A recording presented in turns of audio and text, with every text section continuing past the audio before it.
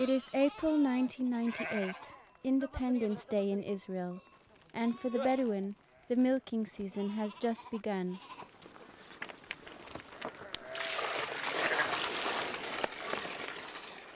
I have come with two friends, one British and one Palestinian, to make a film about the Jahalin, a Bedouin tribe who live in a West Bank valley, 15 minutes from my home in Jerusalem.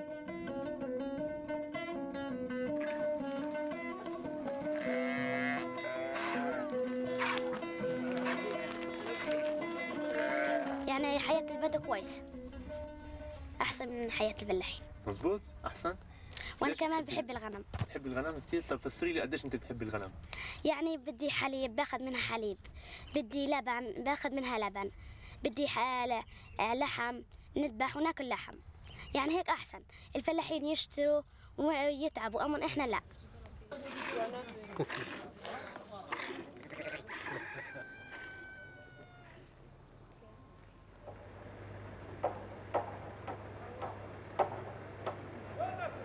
But the way of life Mariam cherishes is under threat. Overlooking her home are the half-constructed apartment blocks of an Israeli settlement.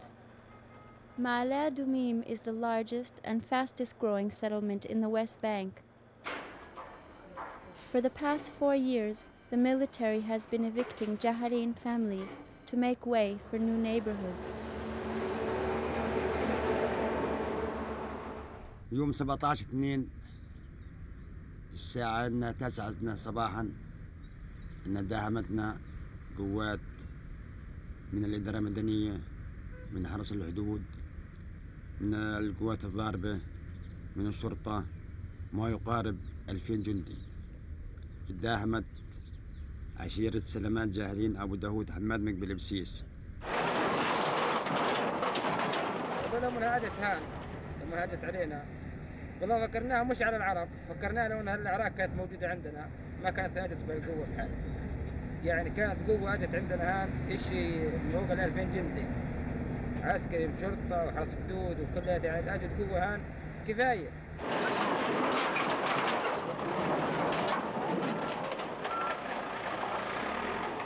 لما حملت الخيام برضو اعتقلت المختار ابو داود وصالح وسالم وابراهيم بدون اي ذنب كانوا مرتكبينه ولا شيء، يطلعوهم على الشرطه في معالي ادوميم. انا والله جاء عندي هان تقريبا جزء 500 واحد مع جرافات مع تركات مع الجيش تبعهم مع الشغيله. يعني اقل حاجه بس جيت انا واحد معي هان، بس بدنا نشوف ايش في البيت، والله ما خلانا ندخل عليه، يعني لو شفت انت منظرنا لما كانوا هناك كيف حملونا في السياره المختار واحنا اختياريه، كانوا رابطيني انا مع سالم من هان، المختار مع ابراهيم من رجليه، كأننا مجرمين. قديمة وقفنا المحامي اسلوبه ان ليكر برافعنا في قضيتنا، ولا يزال 35 العائله من عرب الجاهلين سلامات لا يزال في نفس الموقع لحد الان.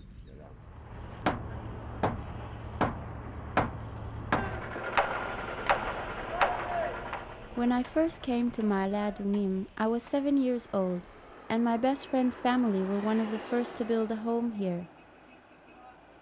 I remember the desert as vast, beautiful, and empty. I didn't see the Bedouin. They don't change the physical terrain the way modern societies do, and I took the absence of straight angles, sharp corners, and tall structures to mean an absence of people. 22 years later, I am visiting the Hamad family, to learn the history of a people who were once invisible to me.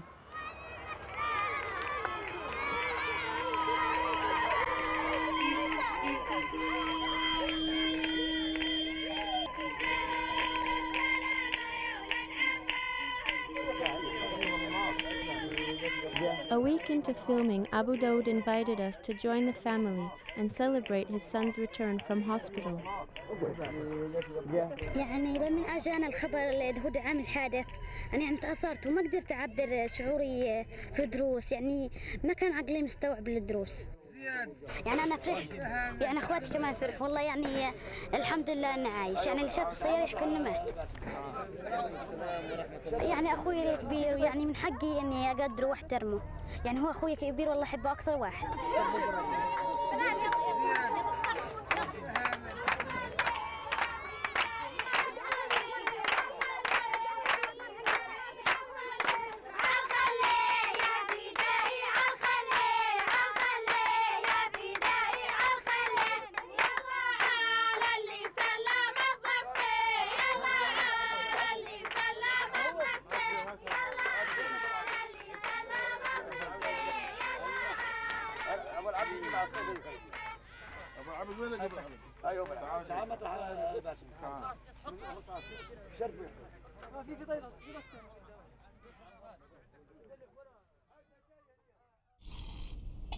بدك نجيب لك من تحت.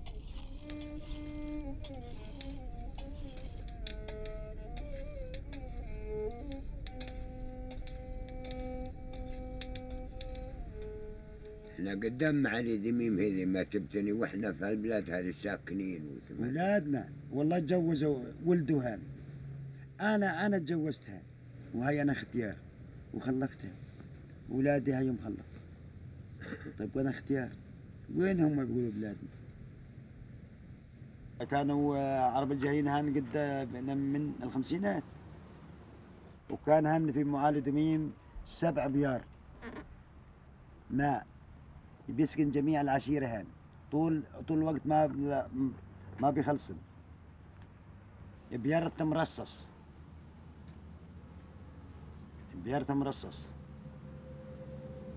الحين سموها معالي دميم مو هو مرصص.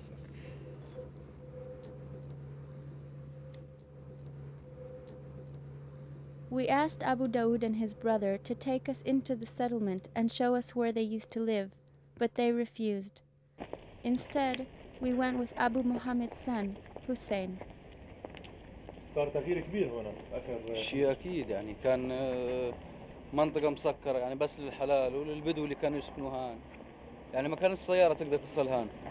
هاي وسعوها اشتغلوا فيها فحروها صارت مستعمرة.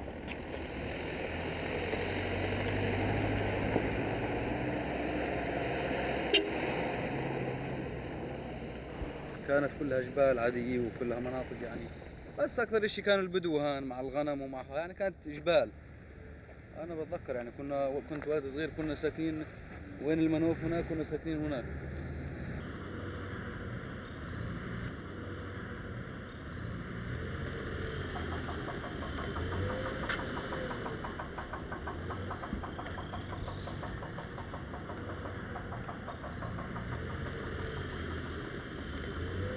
For the people who moved to Ma'ale Adumim, this is just another suburb of Jerusalem, an insulated Israeli environment with no connection to its Arab neighbors. Within the next few years, the government plans to incorporate Ma'ale Adumim into the official boundaries of Jerusalem. This is one element in a plan to create a permanent Jewish majority for the city. مطحونا من تل عراد وذيك البلاد وجينا نيان ويوم كمان يطحونا من هان ويطحونا من هان. وين نروح يعني؟ احنا الشعب زي الشعوب، بدنا نعيش زي الشعوب. يعني شعب يموت. تركيا ما حكمت والبدو عم هم. الانجليز حكم والبدو عم هم. الاردن حكمت والبدو عم هم. ولا ماشي زي إسرائيل لما البدو مو مضارين يلتموا أصحابين حلال ويطشوا بحلالهم. إيش يعني؟ طيب ليش هم مختلفين عن باقي عن الأتراك وعن الإنجليز شايف بدهم بلاد ما ودهم عباد، بدهم يلموك وما بدهم عباد، بدهم بلاد.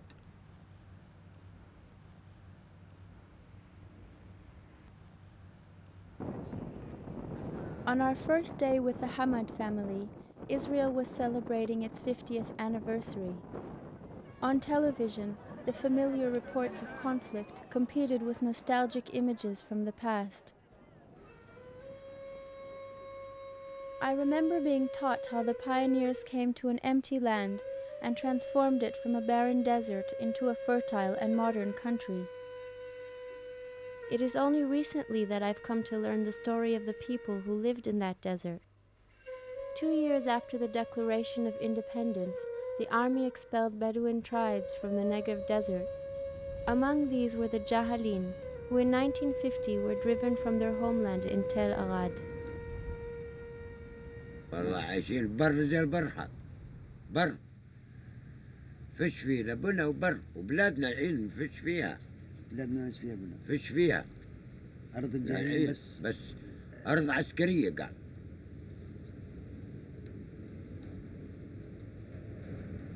أخوي رجعونا عليها. بدناش بنوش، لا بنية تحتية ولا شيء ولا مساعدات ولا شيء. بس برجعونا عليها. والله عدة مرات أروح بس تطل عليها طلة. عدة مرات أروح. بس الزيارة هيك. ويوم أنا أشوفها أني أبكي.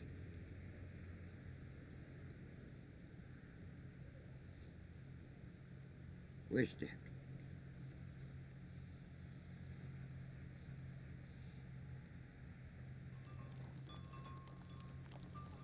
يعني هلا هون 10 دور مش دار واحدة.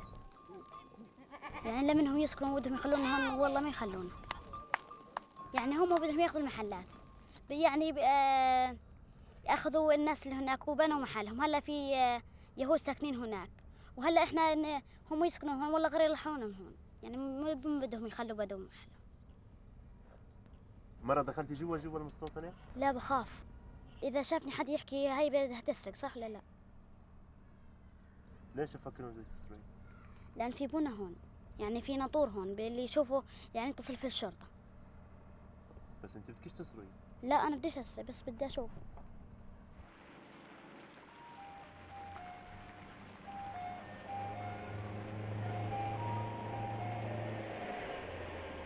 لمن رحل أبو سليمان كل يوم يجوا ولادة على ديارهم يتذكروا.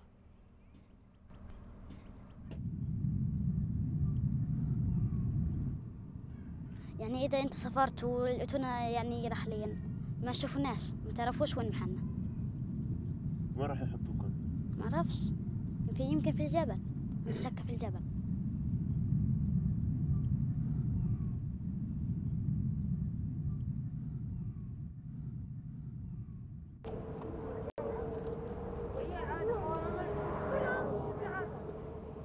The government is evicting the Jahalin to a hilltop which is known as the Jabal. When Abu Daoud's neighbors were evicted to this place, all that had been prepared were hose pipes for water and shipping containers for housing. No electricity or sanitation has been provided. Every few minutes, rubbish trucks pass by the Jabal. They carry refuse to Jerusalem's largest rubbish dump, which is only 500 meters away. Environmental organizations have condemned this site as unfit for human habitation. In court, the Jahalin have named several desert locations which they would agree to move to as an alternative to the Jabal. Despite repeated protests by Israeli and Palestinian peace groups, the authorities have refused. The Jahalin have hired a human rights lawyer to defend their case against the military government known as the civil administration. After a year and a half of intense negotiations, all that the civil administration have offered are building permits and tenancy at the Jabal. Within the next few days, the lawyer will meet with the head of the civil administration to hear the final details of their offer. الإدارة المدنية ناوي تحطنا على الجبل، قلنا أي وقلنا لا. يعني الحكومة هي حكومة واللي ودها تسوي. احنا شعب خاص.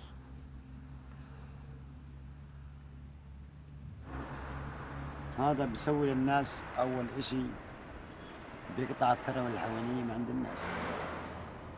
ثاني إشي بيسوي مشاكل عشائرية، والبدوي مش متعود إن في مطرح محصور. جيت بدهم يحصرونا مثل سجن، يعني اعتباره هو إن سجن إن للبدو. الثروة الحيوانية هذه بتنتهي من عندنا من مرة. إذا قسم حتى بركسات ما بنقدر نسوي لها بركسات، هناك ما فيش في موقع، والبركسات ما بنقدر بنعيش الغنم من السنة للسنة إن على شعير وعلى الأعلاف، ما بنقدر. وعايشين من وراها الغنم. يقولوا يبيعوا حلال، يعني مش يوم الواحد يبيع حلال اللي زيه باللي حيله يشتغل ولا لحيل منين بده يعيش ودي يعني شغله.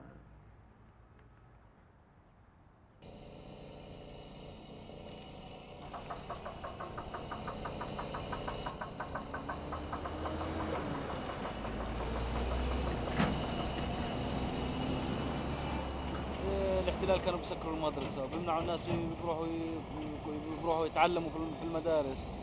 عشان هيك أنا دشرت المدرسة وأنا كان عمري 4 سنين، درست المدرسة 4 سنين ودشرت المدرسة، صرت أشتغل عامل. يعني فيش عنا شيء نعتمد عليه. يعني أول عشيرة اللي أنا منها يعني كلهم مهددين للرحيل، يعني في مشاكل، يعني ما فيش إنه إنسان مرتاح يعني. وفي ناس كثير مش متعلمة، يعني بتعتمد انها تروح توظف اي وظيفة او اي يشتغل عنده، يا بيشتغل مع الغنم بزرع وبقلع وبحرث وشي زي هيك، يا يرجع يشتغل مع اليهود، يعني يشتغل عامل مع اليهود.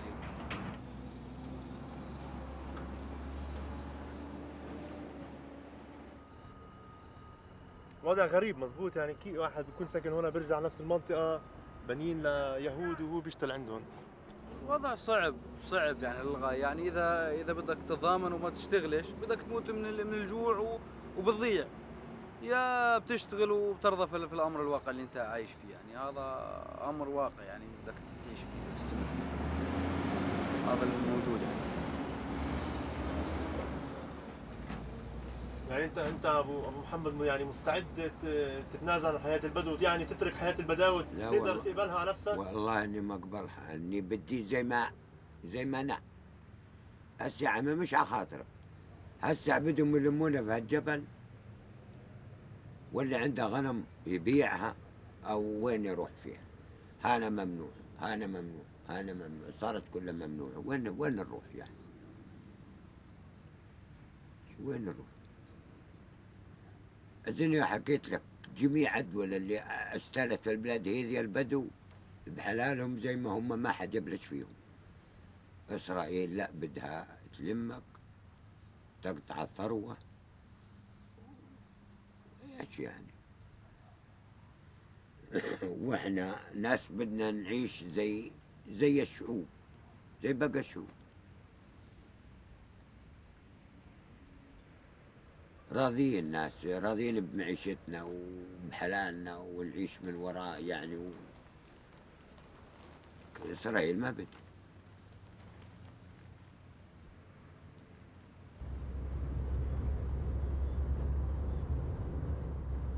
Towards the end of our visit, we left the West Bank and traveled with Abu Daoud, his brother, and several other members of the family to Tel Arad, the original homeland of the Jahalin.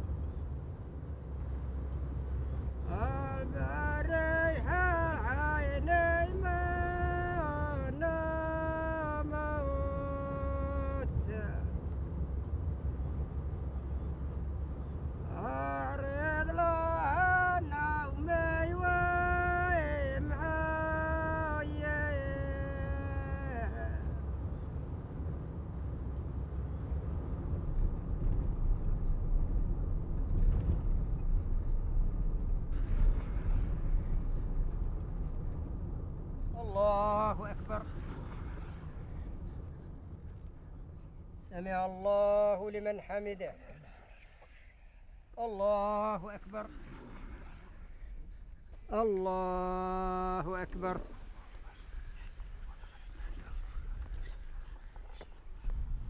السلام عليكم ورحمة الله. السلام عليكم ورحمة الله. استغفر الله العظيم الذي لا إله إلا هو. استغفر الله العظيم الذي لا إله إلا هو.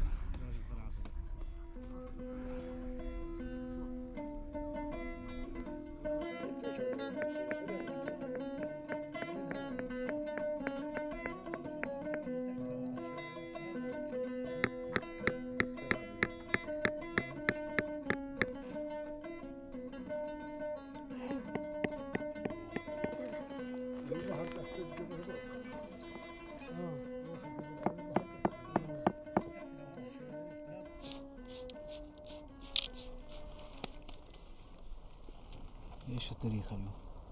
20 كل واحد ليش اسمه، بس هذه وسم العشيرة كامل، هذه تجمع العشيرة كامل. هذا وسمكم؟ هذا وسم.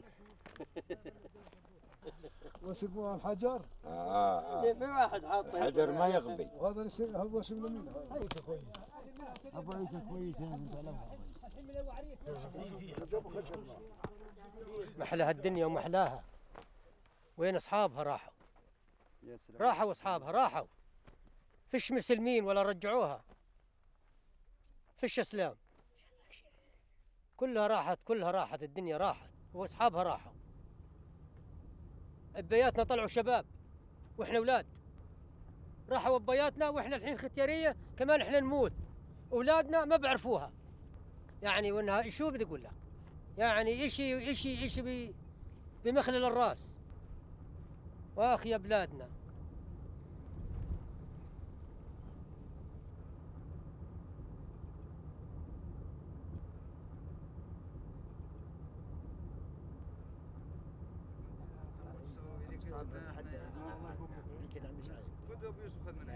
ايوه من سريه. وين ينزلوا والله يجيب لك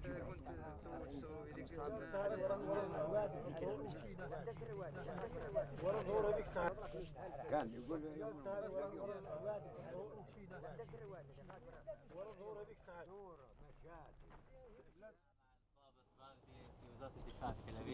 יש גם ראש המינהל האזרחי. كان هناك رئيس الإدارة المدنية ועוד קצין גבוה בדרגה שלו שזה ראש מתאם הפעולות בשטחים קוראים לזה. كان اللي رتبته نفس رتبة رئيس الإدارة المدنية اللي هو منسق الأعمال في المناطق. וזאת הייתה אמורה להיות הפגישה המסכמת אם הולכים كان من المفروض إن هاي يكون الاجتماع زي ما تقول النهائي والعلى أساس يوصل لاتفاق أو عدم اتفاق قبل ما نوع المحكمة. מה שהצהירו בפגישה הזאת באופן חד משמעי. إن وصلناش على اتفاق. هن صرحوا تصريح واضح بدون أدنى شك إنه قالوا يا جماعة اللي بنعرضه هون مش رح نعرضه بالمحكمة. بيت المشبات تقريبا متأكد 100% إنه المحكمة بالآخر راح تحكم بنفس الظروف اللي حكمت فيها للجماعة اللي قبلكم اللي أخذوهم جماعة الهيش وهذول الجماعة. خلال فترة بسيطة من المحكمة تعطي قرار. إذا ما وصلناش لاتفاق كمان القرار راح يكون في فترة قريبة جدا رايح الجيش والإدارة المدنية تنفذ عملية ترحيلكم للمحل هذا. עכשיו נותר להם להסכים או לא להסכים. אם הם לא יסכימו, אני פשוט מעביר את ההודעה שלהם למינהל האזרחי שהאנשים שלי לא רוצים להסכים ונראה מה יקרה הלאה. ولكم هاي النقاط زي ما كان اتفاق بينكم وبينه إنه القرار الأول والأخير بيعود لكم. عدم الاتفاق عدم موافقتكم. On our last day there, the family was preparing for winter. The elder men stayed up into the night to discuss the agreement. The lawyer said that the offer of tenancy on the Jabal was the most the Israeli authorities have offered any Palestinian. Abu Daoud told us that they had little choice. If they refused to sign the agreement, they would be moved to the Jabal by force. We spent the last few hours searching for images we may have overlooked along the way. What was impossible to capture was the sense that what we were witnessing were the last days of a people free to live as they please. In a short while from now, the new generation of children growing up in Ma'ale Adumim will look out of their windows as I once did and see a desert landscape which is vast, beautiful, and empty. The only difference between their experience and my own is that this time it may not be an illusion.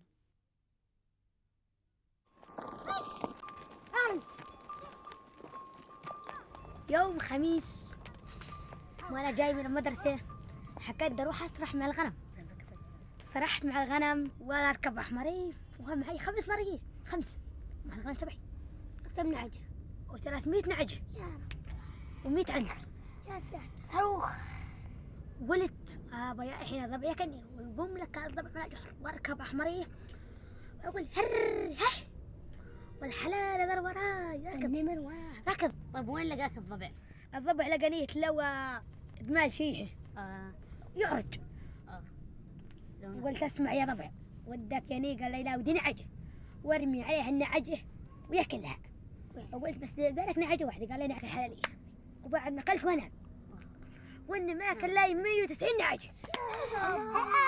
لا قسم بالله يا اخي ما نام لي كل الضباع وكل العسدان وكل المره ويعضني شوف معلها يا حرام ويعضني واحد ما عضنيه والحين ياكل الحمري. يا حرام اكلني عض لي رجلي قلت عليه ورجلي هذا مقطوعه قلت عليه انت حماره. ها وكثره واحده يا اخوي من الحمار وحمار يعرج كذا يمشي ويعد.